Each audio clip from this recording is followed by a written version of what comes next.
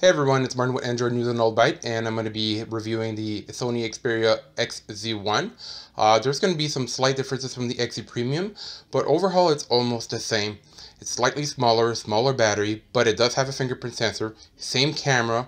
The display is slightly different as well. We're looking at a 1080p display, and you'll be able to see all the content and the detail in the review I'm going to be having. The link's going to be posted in the YouTube video, and you'll be able to actually read the review right below. So let's get right to it.